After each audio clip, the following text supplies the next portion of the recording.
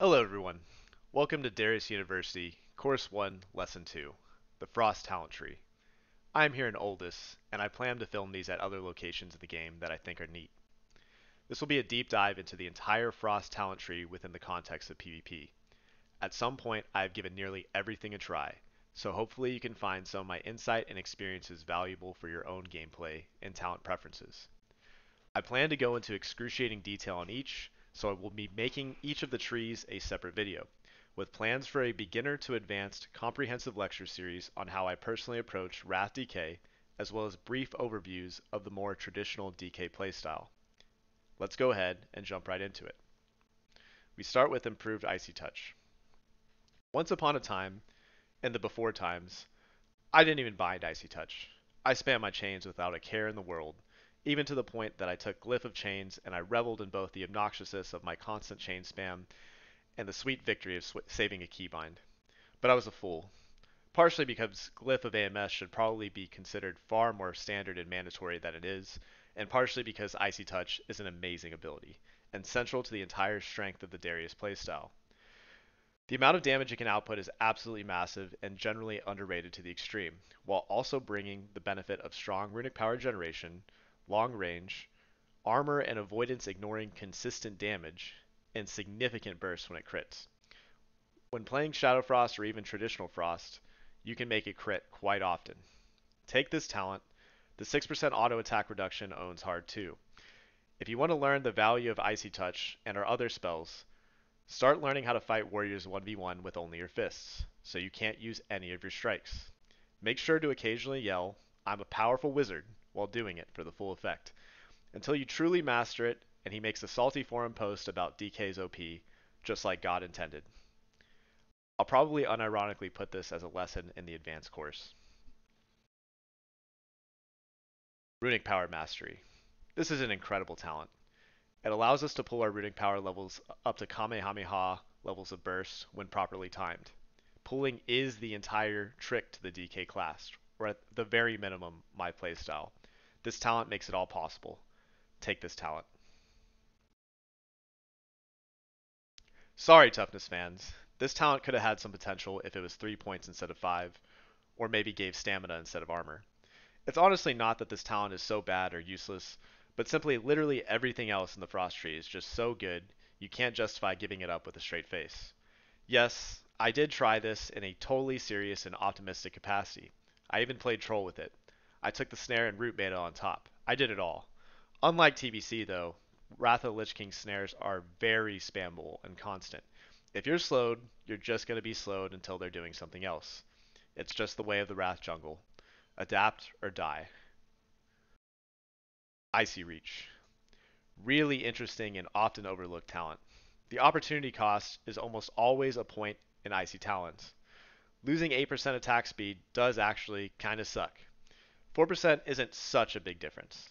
Consider taking at least a point in this, especially in early seasons. If you're playing a 2 DPS rushdown comp in 2s, maybe even tank 2, that 30-yard range can come in quite handy. My generic Season 5 build takes a point in it. I don't regret that point. 25 to 28 yard range with leeway, chains and icy touches give me something to press as my enemy kites or blinks away into the dead zone between 20 to 30 yards. However, long story short, I'm really just not sold on taking 2. For cheesier rushdown comps, something like DK Enhanced for example, definitely take 2. You have plenty of free haste anyways. The utility of the long range snares is massive, but this talent is ultimately optional. Don't sleep on it. Black Ice. This boosts nearly everything we do, especially on the Darius playstyle. Blood Boils, Icy Touch, Death Coils, Diseases, D&D. Click points, collect damage. Not really much more to say about this outside of pay close attention to how many things our wizard damage scales off, and consider how you use your globals versus specific classes with that in mind. Nerves of Cold Steel. Usually a PvE Frost talent. I honestly have never had a need to take this, as in most of my personal experiments in the Frost tree, they've always involved two-handed Frost, specifically Shadow Frost. I just don't think this talent is very good in PvP. but I don't also know exactly how it works, specifically if it increases the damage of our offhand specials and whether that justifies it in PvP. My current ruling is no comment, as I don't have the necessary information to make a fair assessment of the talent. But even when I ran dual wield frost builds in Deep Frost, it didn't really ever catch my eye as a talent I wanted to invest in over the others. Icy Talons. This talent is mandatory for deeper Frost builds because it unlocks improved Icy Talons, which is simply insane for a single point. For Unholy builds, sub-specking Frost, this is our most optional one. If you're going to yoink points from anywhere in the tree to put them somewhere else, like Icy Reach, take them from here. It's a good talent. Auto attack speed is nothing crazy, but it's not insignificant for our damage. It also boosts our Garg's attack speed, which really never hurts. Later seasons, the benefits start to significantly outscale the utility gains from other talent choices. This talent is strong, but overall, far more optional than any of the other ones. Lichborn. Probably the most busted single ability in our toolkit. The game is unplayable for us without this talent. I can and will make an entire advanced course video on the creative uses of Lichborn. Long story short, you can preemptively immune tons of CC, break tons of other CCs, and you can basically top yourself off from 0 to max HP if you properly time and utilize the self-healing Lichborn allows when death coiling yourself while it's up. It has its weaknesses though, and you need to be careful when using it around priests and H-pals who will quickly punish you for leaving it up too long if they catch you slipping. Outside of that, take this talent. It's absolutely mandatory for PvP. Annihilation. This talent is good if you're building a playstyle around Obliterates. I plan to experiment with it more for my Shadowfrost build. I can't make an honest assessment of this talent because I don't consider myself an authoritative source on Deep Frost gameplay. I get how the class works, but I really just haven't had enough experience or put enough thought into optimizing it to speak with confidence. This will be a big theme for me for the remainder of this tree. Long story short, this is Obliterate as a talent. The talent is somewhat necessary to make it consistently usable. If you find value in having Obliterate as a primary damage source in your playstyle, take this talent, or it will be extremely frustrating and tricky to use with the constant disease wipes. Killing Machine. Oh boy, what a talent this is.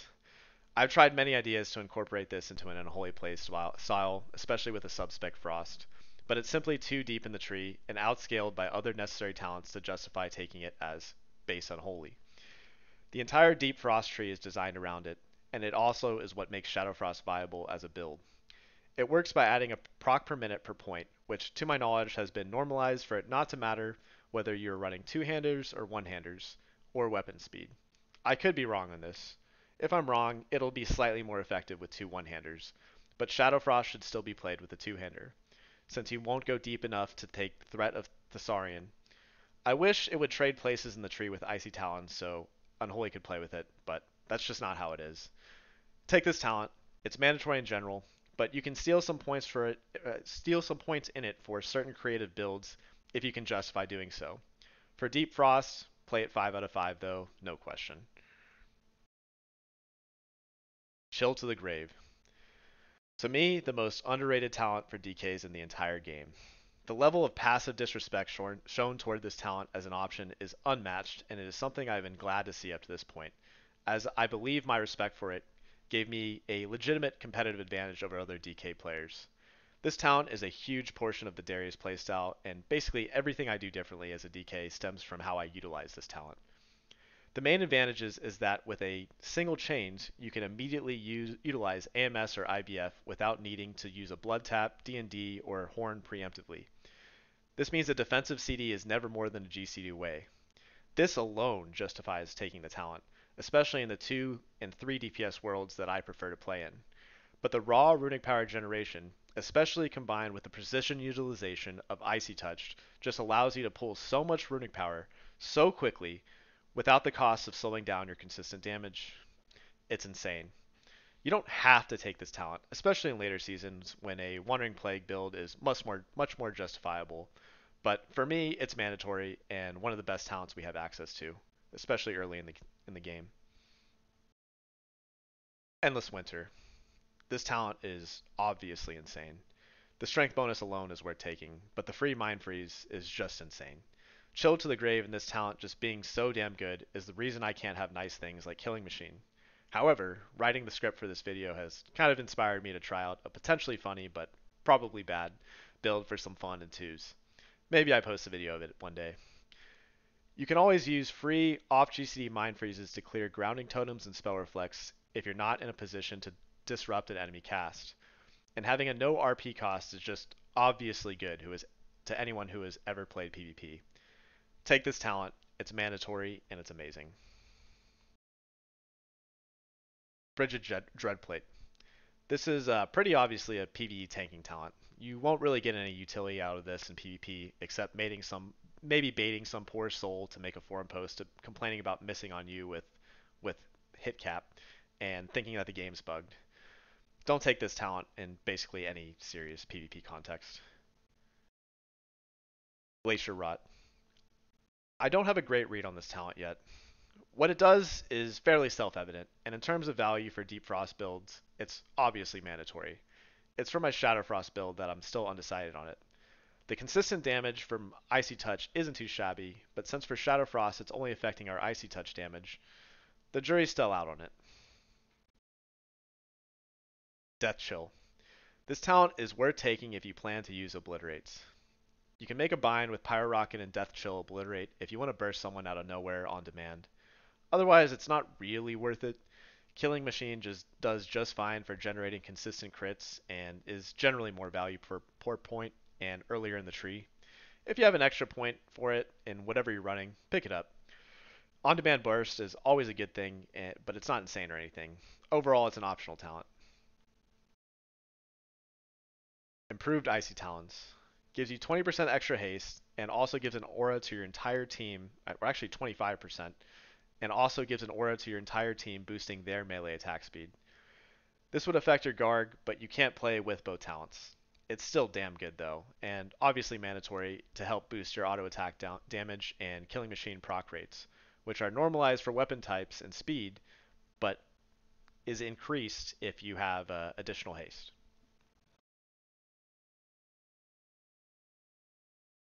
Merciless Combat. A bit of extra damage for finishing people off. I think I could justify taking this, but I've always been unsure about it. I tend to skip it and find greater utility in other talents. However, I could just be wrong, especially for Deep Frost or Deep Frost playstyle that skips Obliterate and has extra points for it.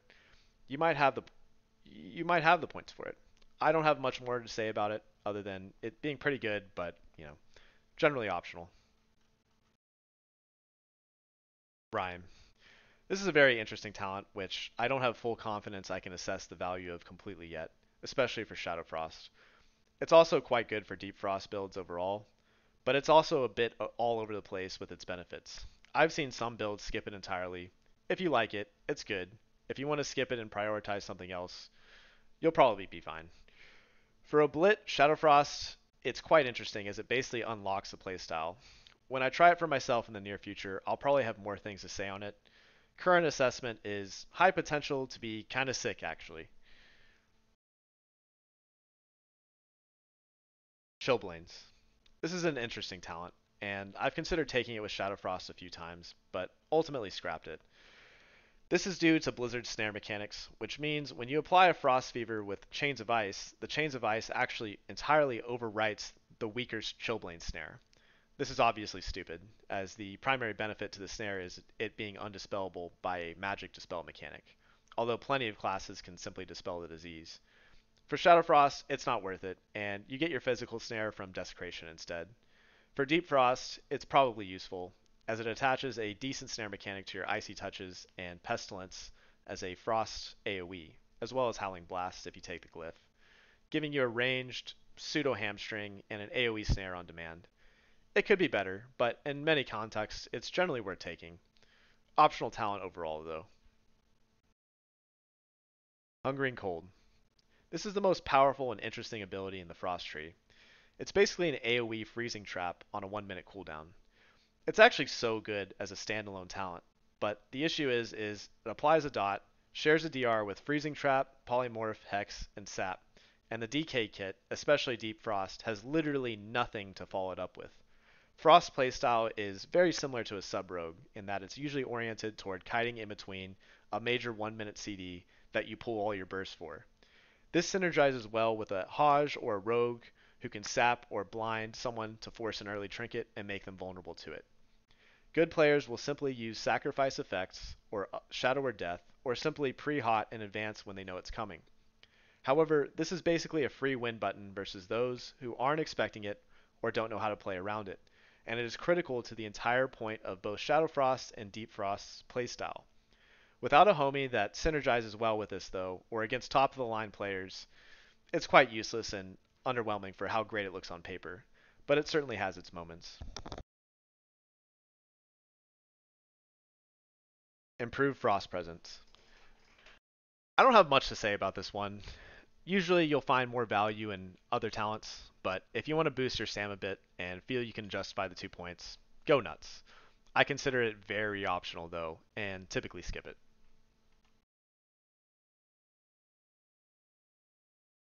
Thread of Thessarian. The value of this talent is self-evident and obvious. It basically makes dual wield viable for Frost. If you're dual wielding as Frost without this talent, you're a bit of a goofball. If you're this deep into Frost, take this talent and play Rune of the Fallen Crusader and Razor Ice for the free extra Frost damage, as well as extra damage on your strikes. I'm not a deep Frost authority by any measure. Every time I've tried the two-handed Frost builds, including with Shadowmord, I've just reconfirmed that dual wielding is simply better. Although the numbers on the screen are uglier than the nice, pretty single target burst number floating in the combat text. That's about it. Blood of the North. I spent part of the Unholy video shitting on Reaping. However, this talent is worth taking as Frost, because Frost doesn't benefit nearly as much in terms of magic damage scaling for our Blood Boils. So Frost is much more reliant on Blood Strikes to spend Blood Runes for damage, or Pestilences for quick AoE snare mechanics with Chillblains. The bonus damage on top makes this talent mandatory. Regardless, take it. Unbreakable Armor. This is your main burst CD as Frost. As I mentioned earlier, the entire tree is designed to burst about once a minute and kite and recover in between, very similar in style to a Subtlety Rogue. The rune cost makes it a bit tricky to use, but it's off GCD and generally owns, especially stacked with Strength procs, Rune of the Fallen Crusader, and other similar buffs like Kings. The duration is quite nice as well. Take this talent, it's obviously good and mandatory. Acclamation. I haven't played Frost long enough to take this talent. Frost is mostly viable in twos, where we typically don't have as much trouble with wizards, so I never really played with it. Most wizards have Spell Pen, but you could probably justify taking it when playing with a paladin that's running Fire, Shadow, or Frost Aura to stack it with. Maybe it's pretty good then. I don't really have enough experience with it to give it an honest assessment otherwise. Frost Strike. This is the key factor to Deep Frost gameplay, and also why I despise it so much personally. With the glyph, it's quite cheap, only 32 runic power, and it's very spammable in general to deal some really nice burst combos. However, it basically hits as hard as a death coil with a higher crit percentage from Killing Machine. But you have to deal with avoidance, and it requires you to be in melee range as the lowest mobility class and spec in the entire game. That's not great. Obviously, though, for Deep Frost, it's mandatory and what is the entire spec is designed around. However, in its current state of not ignoring avoidance, I consider it to be generally trash and underwhelming, leading me to experiment and find more value and utility in Shadow Frost whenever I have the urge to play around in the Frost tree. Guile of Gorefiend. I mean, just literally read this talent and then put points into it. It's so obviously good, and it's critical to the Deep Frost playstyle. It's just a mandatory talent. Tundra Stalker. Pretty much the same as the above. It's the Frost equivalent to Rage of Rivendare, and can be used in exactly the same manner in terms of your prioritization of your abilities. Make sure your enemies have Frost Fever applied for each Glacier Rot plus Tundra Stalker before sending your Frost Strikes at them. Otherwise, you're significantly nerfing your own damage. Howling Blast. I really don't know what to say about this talent. I've seen Deep Frost play without it entirely, focusing exclusively on obliterates. I think that's probably pretty wasteful personally. Howling Blast with the glyph to make it apply Frost Fever works nicely as a ranged AoE burst and snare with Chillblains. I'm not impressed with anything extra you can pick up with only 50 points in the Frost tree, so I would say it's probably best to take this talent if you're this deep into the tree. You don't have to play around it or glyph around it, etc., but it's probably a nice option to have available in many scenarios, especially when you're bursting a plate. It would honestly be pretty good if it didn't have the 8-second cooldown, but that significantly reduces its potential. Like many other talents in the current state of our Frost tree, it could be good with some buffs to it, but mostly it's just eh. If you're taking Rhyme already for your Blitz, it's free real estate when it procs, so no reason not to grab it in my view. My current ruling is it's mandatory talent, I guess, if you're already here. There's still a great deal to explore with Frost gameplay, despite my personal misgivings. If you want to map out uncharted territory for DKs that isn't just a meme and has real potential, mastering a Frost playstyle and determining what works the best is the place to go. Maybe I inspire someone else to commit to and do a deep dive in Frost optimization, or maybe they already have and I just don't know about it yet. Best of luck to whoever tries it. Okay, that takes care of the entire Frost talent tree. Lesson 3 will be our blood tree, which I hope to complete and release soon. In the meantime, you can always join my Discord. A link will be posted in the description, or you can follow me on Twitch at DariusDK_TV to reach me with any questions and learn more about how I approach the game. All my VODs are posted and freely available and will never be behind a subscriber wall in case you miss my streams. Thank you all for watching, and I hope to see you at the next lesson.